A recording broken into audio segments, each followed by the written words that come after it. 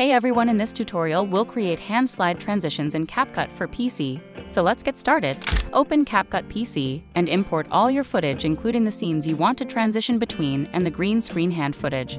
Hand footage green screen provided in the description. Import your footage onto the timeline and arrange it accordingly.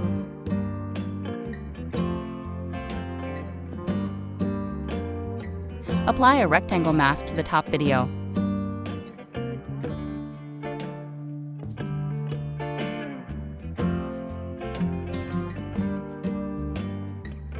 And add keyframes for animation.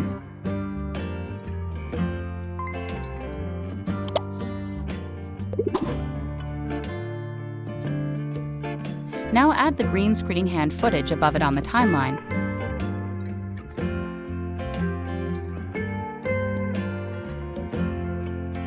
Click on the green screen hand footage on the timeline. Go to Remove Bait. Click the Chroma key and select green color. Adjust the intensity and shadow. Adjust the settings until the green screen background disappears, leaving only the hand visible. Take the hand image at the beginning. Now add the keyframe.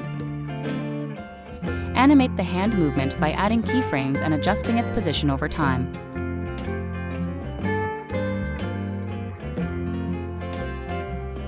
Preview the transition and refine the timing or positioning as needed for a captivating effect. And there you have it.